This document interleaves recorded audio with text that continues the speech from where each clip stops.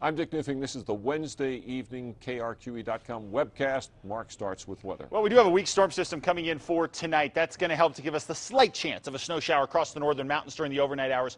Big story, though, will be gusty winds across the state for tomorrow. And then more snow sets in across southwestern Colorado and possibly northern New Mexico as we head into late Friday. And the possibility of an even stronger storm sits out ahead of us over the weekend.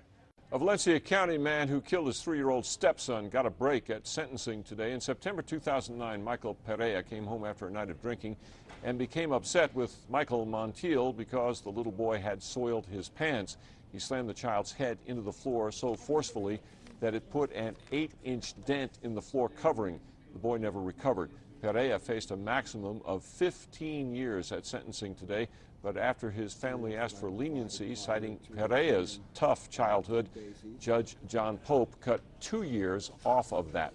State forestry officials say a wind-driven grass fire that whipped through a stretch of private land west of Lovington Wednesday afternoon destroyed up to 11 buildings, including 5 houses. However, we're told no one was living in any of them. Crews were still on the scene late Wednesday, mopping up and keeping an eye on hot spots. No word yet on how that fire started. The fire danger is extremely high on the east side of the state, and strong winds are forecast later this week. Join us for all the latest news tonight on KRQE News 13 at 10 o'clock.